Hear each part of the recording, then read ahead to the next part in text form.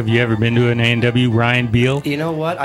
Previous to my fame, I went a lot. But since the commercials came out, I just think it would be asking for a lot of attention if I kind of started going into A&W. You gotta do it. Sort of like loitering around, like, do you know who I am? Do you want me back there? Do you want me back behind the counter? Just waiting in line just to see the reaction of the server. I wonder if they'd recognize me. You think? I don't know. Do you get recognized? I do. I do get recognized for A&W. For A&W, yeah. I like being recognized. It's nice. Usually people are nice to me. I like it when people stop and say hi as opposed to like, hey, are you the A&W guy? Yeah. Great. And then they walk away. Like, I might as well just be just wanted to know. A blueberry bush or something. Hey, it's a blueberry bush. Great. Walk on. It's a piece of scenery, right?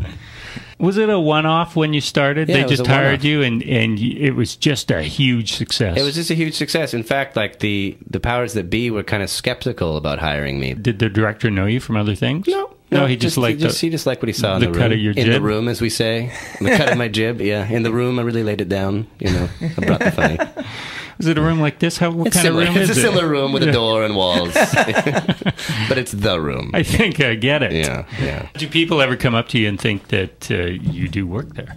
Yeah, well, they always... People are savvy these days. People are savvy, yeah. They pretty much realize that I don't. But they always ask me if the manager, the man named Alan, the shorter...